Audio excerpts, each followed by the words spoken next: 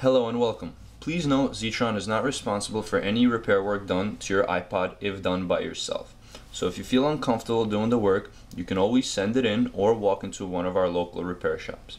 Today I'm going to show you the part for the iPod 4th generation digitizer and LCD assembly.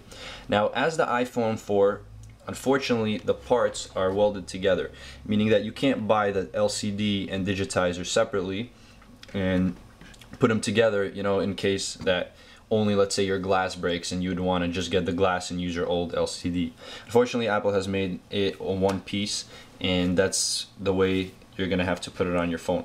Now, we do offer professional repair services for this item and many more, as well as the do-it-yourself kit.